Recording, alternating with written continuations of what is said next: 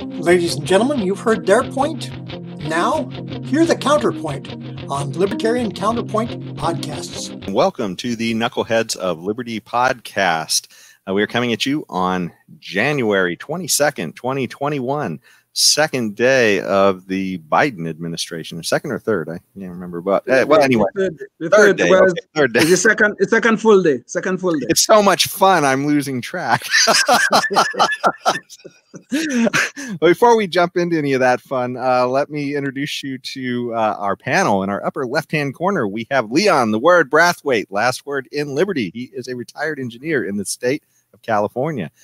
And up in our right-hand corner, in a cockpit, no less, we have our screaming eagle of freedom, Tim Everett.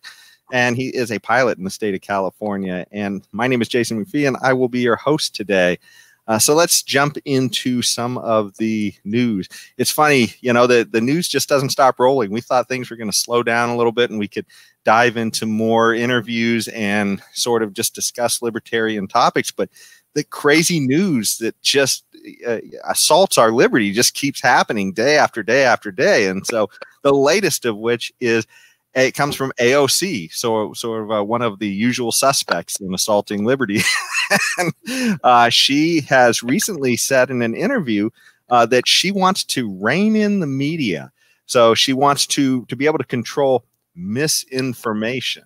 So, you know, kind of like when, you know, Biden said that Joe Blake, you know, was innocent and didn't have a knife. And it turned out he did because Joe Blake admitted it. But anyways, that's aside from the point. But, you know, we've seen a ton of misinformation, and I'm sure the left can point to some on the right. I know. Oh, we've certainly seen a lot that's coming from the left, you know, CNN journalists telling us it's a mostly peaceful protest while a riot with fires and people being brutalized are happening right in behind the camera. And it's a mostly peaceful protest. So, but anyways, she wants to have a government entity come in there to essentially control the media.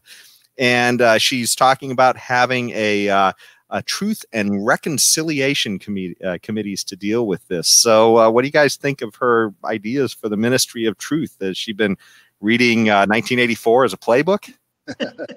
Yeah, it sounds like it. Oh my God. We will find you and we will send you to the cooler. Dang, she just, you know, for a little girl, and, you know, she's kind of cute, you know? She is. She is. Yeah. Yeah, she sure can come up with some tyrannical ideas. I don't know. What can I say? Leon, what do you think? I mean, is this person evil, or just she pandering to the I don't know who she's pandering to. I guess there's plenty of people like that out there. I don't know. Well, I think liberalism is a sickness, and I think AOC, or whatever the hell her name is, she is infected with something worse than COVID. Seriously, it's really affecting her brain. Well, since the very beginning, it's been affecting her brain. This woman cannot come up with a good idea. No matter what you say, no matter what you do, she could never come up with a good idea. Imagine this. The government, which we know could never get anything right, is now going to determine truth. Imagine that. Yeah. This government, which have lied to us so many times, okay? These are the people that's going to tell us what is true and what is false. You couldn't imagine that. Imagine Dr. Fauci, who was working for the government, or still is working for the government, who lied to us 3 or 4 times. And admitted he lied to us. And admitted he lied to us. Hey, oh, wait. You know, you're right. I think the first person she ought to arrest is Dr. Fauci. There you go. And number 2 is James Clapper, that not only lied to the American public, but it lied to Congress, right? Under oath. Under oath. And then he admitted it. So that's 2 nice, juicy apples, low-hanging fruit for good old AOC to put to the cooler. Well, it's funny. Not only does she not want, she's not talking about Clapper, she's talking about arresting the guy who reported on Clapper. Yes, right. Exactly. I mean, Snowden, right? I mean, Snowden, it's sad that he wasn't given a pardon in these final days, but that's a whole nother bucket of worms to get into. But yeah, we're going to get into that bucket of worms so that I can vent for a while. Yeah, maybe we should, because there are some things here that is related to all of this. There are some really scary things that are being put out there. Honestly, that makes you wonder. I looked recently. Katie Couric, who used to be on one of the morning shows. I mean, she was very popular. I don't know why. She's an empty head, just like AOC, talking about deprogramming conservatives. Okay, that's what they're talking about. Deprogramming conservatives. What next? Mm-hmm. We walk down the street and they're going to arrest us. Put us in a concentration camp somewhere. Yeah, camps don't appear to be that far off. Project Veritas just had a sting where they got a lawyer of all people for PBS, public broadcasting, going on about how he thought that there should be camps to take away kids from conservatives who needed to be deprogrammed. Yes. So and that's just one person. I mean, there's been a lot of other of these lefty media sources recently. I saw the woman from the 1619 Project of all things on I think it was MSNBC show, and they were going on about how they need these reprogramming camps, to make sure that they get the right ideas in people's heads, like the fictional 1619 Project. Yeah. So you mean the public schools are not the camps to take everybody to reprogram them? I thought that was already a done deal. Done deal. Yeah. But Tim, you wanted to vent, so why don't you vent? Go ahead, please. Well, did you want to vent about something? I think Jason has a plan for the pardons. Do you not, Jason? We'll see if we're doing pretty good on timing, so I think we'll probably make it to those. Oh, okay. Okay. All right. But seriously though, some of this stuff is a real attack upon our liberties. It's a real attack upon our freedoms. Free speech is under attack all over, totally under attack. And here we are, government officials. This is a member of Congress. I mean, we don't like her, we don't agree with her. That's fine, but she's a member of Congress. And she's talking about the government is going to turn what is true and what is false. This is amazing to me. And what happens when a conservative government do come to power and we decide we don't like what the Democrats are saying? What then? We don't even have to say what if when Trump was in power and he was going on Fox News to talk to Hannity a bunch. The left was calling that state media. And yes, exactly. They apparently they're not big on that idea unless they're the ones who are running the media. Yeah, exactly. Yeah. Well, I mean, that's typical of this kind of bias that they, and people on the right have certain biases too. True. They don't. True. But okay. I mean, it's just hypocritical on no matter who it's coming from. And fortunately, though, the viewers get to hear from three people that may be considered, because we are libertarians, that we enjoy conservative views. In other words, we're trying to conserve those the bases of our founding documents and our founding fathers and the founding of this government that we've established under a constitution. So we're trying to maintain its levels of freedom. We're not doing a very good job, but yes. Hey, at least we're not going to be saying one thing out of one side and the other thing out of another side, being hypocrites about it. We still need to conserve life, liberty, and the pursuit of happiness. We still need to conserve that. Definitely. Well, don't worry. In those education camps, they're going to tell us what happiness is. So we will all have the exact same thoughts on happiness. So. Yes, of course. Yeah, we've proven throughout history that humans always have the same thoughts about everything. Exactly. We don't need a market to figure those things out from the bottom up. No, not at all. AOC will figure it out for us. Definitely. Exactly. Well, getting on from that terrible nonsense, I just wow, camps and Truth Commission, wow, being brought to us by the Democrats. There was some other news, I guess, coming out from the end of the Trump administration, and that's his final day of pardons. And so he recently went through about 100 pardons, I think, on his last day, roughly. I'm not sure. Well, it's 140 pardons and commutations total. Okay. And so, I was going through a few of them, and what was more impressing me was who was not on the list than who was on the list. But as far as who was on the list, though, as I was just kind of perusing it, I saw a lot of people who were being either commuted or pardoned for financial crimes, and maybe charges of carrying a gun, maybe when they're on parole or something like that.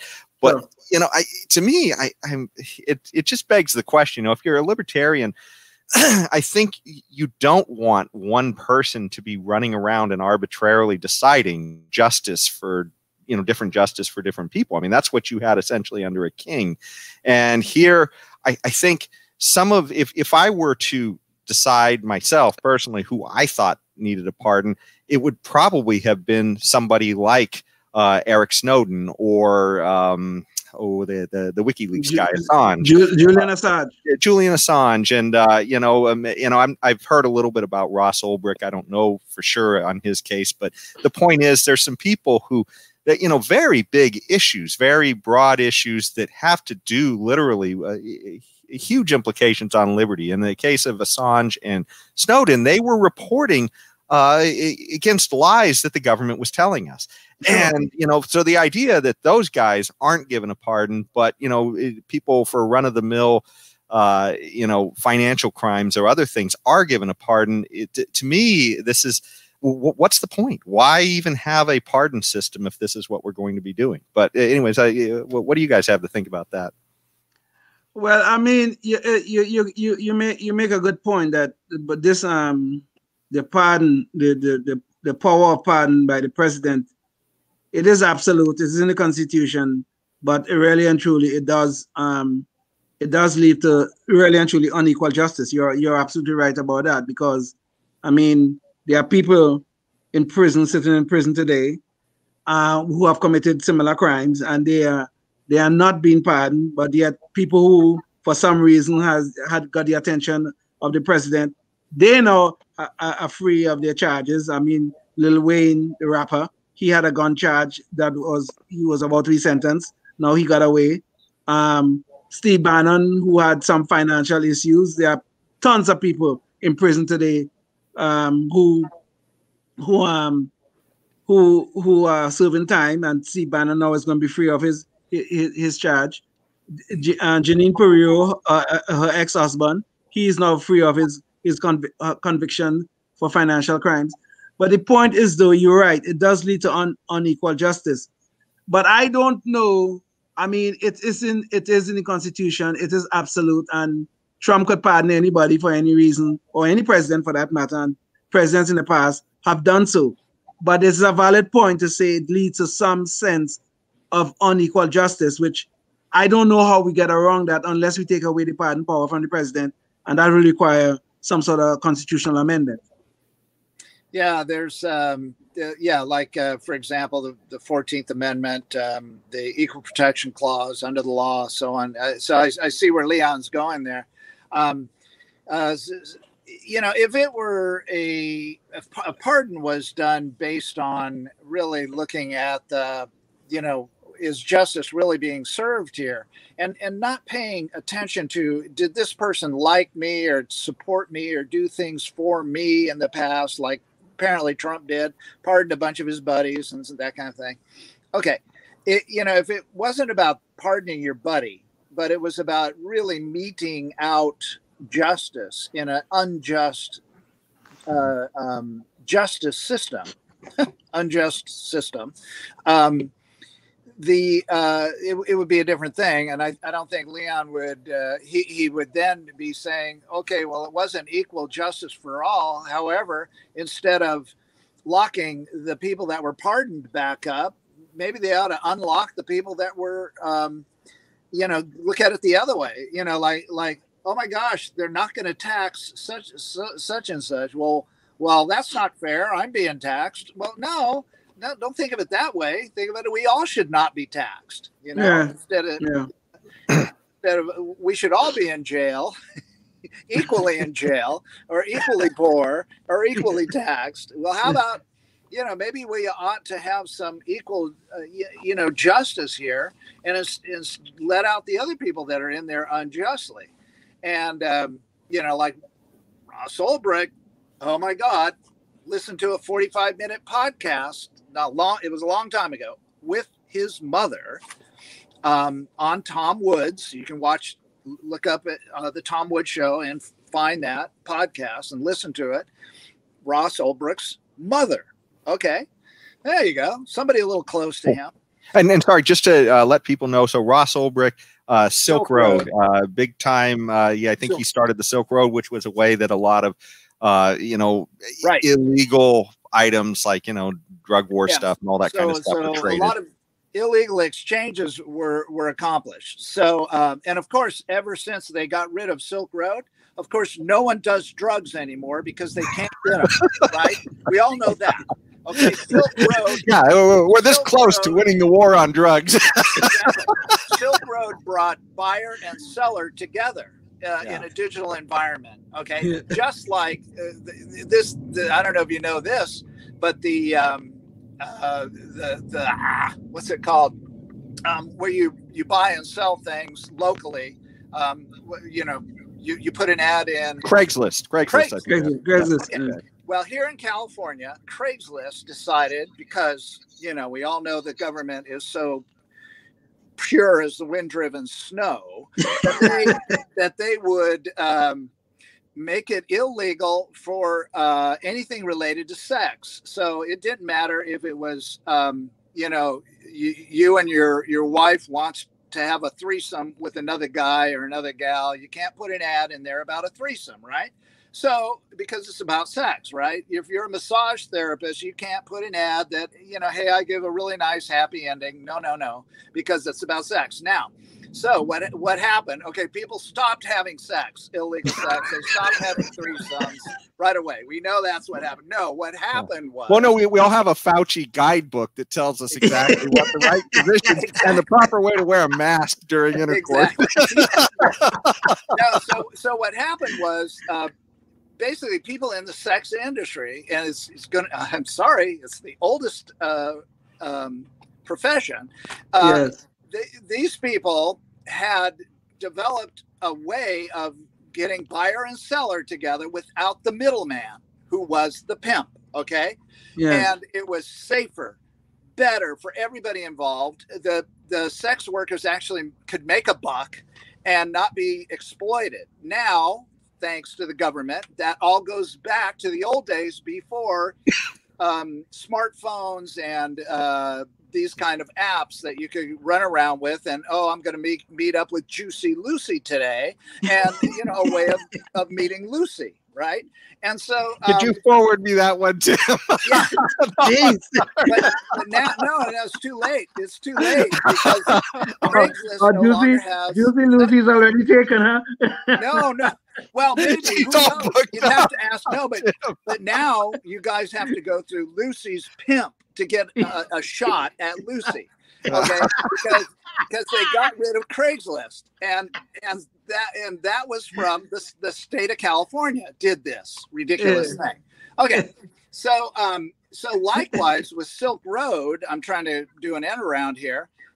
Instead of buyer and seller getting together, now you got to go through the middleman. So now you got to go to the dealer. So now. You got to drive around your car, waste a bunch of gas. You got to find the guy that's got the dope and buy the dope that way, And so people have said, well, Ross Ulbricht is so evil because he brought people together. No more than Craigslist did, and no more than Craigslist does in states other than California, and many other ways. It's like they have just, it's like.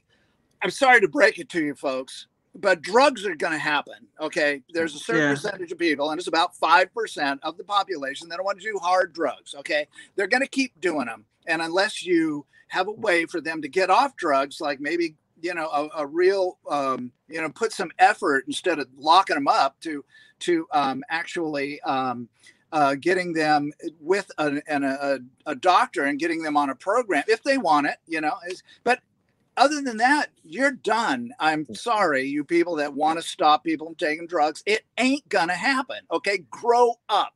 It's not going to happen. So, Tim, what you're saying about Silk Road and Craigslist is that their efficiency really is a climate-friendly way of engaging in these activities. Yeah, it is. It's climate-friendly, which that ought to appeal to at least the dumb Democrats out there and improve them right off the bat. Well, I'm just thinking all that driving around you talked about, looking for your next fix. Hey, exactly. Go straight there. You don't need to waste gas. And you get it in the mail. Not only that, and they're making it so difficult to find Juicy Lucy. That's the problem. Exactly. Where in the world is Juicy Lucy? Juicy Lucy. I know. It used to be you could find her, but not anymore. You got to go through the pimp. I mean, it's just a done deal. I don't know what to say. Okay. So maybe it's a little more difficult, but I'm telling you what, when people are motivated, they will find a way, and it's just going to keep happening. It's so, all these terrible sin crimes like prostitution and drugs and all that kind of stuff. It's just going to happen, and it doesn't matter if there's a Silk Road or a Craigslist or whatever. Okay? Whatever. So get over that part. Now you have to go back to why is Ross Ulbricht that all he did was create this system. He didn't know what people were going to do with it. Well, maybe he did. Well, even if he did, I mean, all he did was create a method, and that's it. He wasn't the one taking the drugs. He wasn't the one selling the drugs. That's all. So it's like, okay, I've got a newspaper and I'm going to put an ad in the newspaper. I'm going to use some code words and people are going to know that I sell marijuana, let's say. Okay, so does that mean the newspaper is complicit in the sale of an illegal substance? No, of course not, unless you're an idiot. I mean, so there you go. I mean, it's almost like the argument against social media is what you're talking about, and the recently trying to ban Parler. Because are they responsible for any message that's carried on their venue? Exactly. Yeah, and the whole thing, the whole thing with that that law 230 law or whatever it is that protects Section 230, yes. Section 230, yes. Yeah, Section 230, which should exist. I mean, it's there for a reason. It's a good reason. Now, getting to Snowden now, and it's 22 minutes, but Snowden, and Leon hasn't talked for 10 of those 22. So getting back to Snowden now, here's a guy that called out illegal activity by the government, and we found out about it through him. He did not. Oh my God, all the people, all those spies that he didn't talk about spies out there in Afghanistan. That oh my God, now the Taliban's going to find them and kill them. Baloney. None of that happened. It's just smoke and mirrors, just a bunch of crap. And what he did was he called out the government on an illegal thing. He conversed with 4 people and went ahead of him that did it. They went through the proper channels, and they all got blasted for it. And every one of them told him, Snowden, don't do it that way. You're going to have to do something different, okay? Because this is a dead-end street. And they all got their careers screwed up anyway for trying to go through proper channels. So don't give me that proper channel crap, okay? Snowden is a great American hero who stood by the Constitution, and to punish this guy is just the epitome of 1984. Go ahead, Leon. Sorry. No, it's fine. We know we are Knucklehead North Patrol, but let me just say one last thing about the pardon issue, is that even though you're right, Jason, about it does lead to unequal justice, I should say, there are compelling cases that come out of pardons. I think the most compelling in this roll around the whole thing about what Trump did was General Flynn, who should not have been charged and should not have been, well, he was never sentenced, but he was charged and convicted. But Trump did pardon him, and I think that was one of the compelling cases that should have happened. But you are right. I still take your point about the unequal justice. Anyway, I see it's Knucklehead Nose Patrol. Well, we'll have to you will have to grind that one down another day because we are near the end of our show, and it is time for our Knucklehead Noise Patrol. And so today in our Knucklehead Noise Patrol, we are usually what we're trying to do here is go over something silly that some politician said, and we've got one of the silliest guys around, but what's crazy is he actually said something sane for once. So I figured we should say something about that. We should give him a highlight, give him a high five for that. So Cuomo apparently sees the light on lockdown. So recently in his State of the State, and he also mentioned this in Twitter, he said, "We simply cannot stay closed until the vaccine hits critical mass. The cost is too high. We will have nothing left to open. We must reopen the economy. We must do it smartly and safely." And oh my God, if he could have only come around, say 8 months ago. Really? Oh, when we had the evidence, we had evidence about lockdowns being ineffective. Yeah, about 8 months ago, that would have been nice. Yeah. I mean, since one of our early shows, we spoke about this designation of essential and non-essential. We said that on the show. I think it was in March or something like that. I don't remember when it was. We spoke about this. And look at it now. Yeah. Almost 8-9 months later, now we have the government officials coming around and saying, oops, you know, this might be a problem. Now that the revenues are not coming in, now they see the light. Now they find Jesus. They have the come to Jesus moment.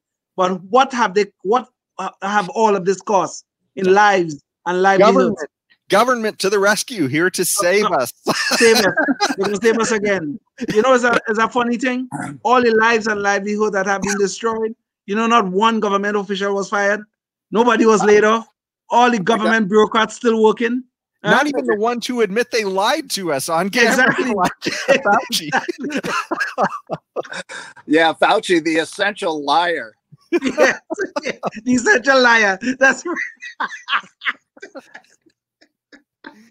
Well, you know, it's sad. I mean, you know, I was apoplectic at the beginning of this whole thing. I remember having a show on this right around when they were talking about a 2-week, shutdown, and I thought, oh my gosh, what's that going to do to property rights and everything when everybody has to figure this out after 2 weeks? And oh my gosh, it's been nearly a year now. So, well. Anyways, we are getting to the close of our show, and so hopefully Cuomo doesn't figure out a way to shut us down. But I think we're gonna have to shut ourselves down because we're almost out of time. Lock ourselves down right now. Yeah, we weren't wearing masks, so they may try and get rid of us. Yeah, they may find that we're not wearing masks and we're not social distancing. You know, with some idiot is gonna look on the screen and say, "God, you're too close to Tim." Okay. Yeah, they should just for effect move our boxes farther apart. That's right. Yeah. But thank you for joining us, and we look forward to you joining us for the next ones. You can catch us on Facebook at libertariancounterpoint.com, also at Knuckleheads of Liberty on Facebook.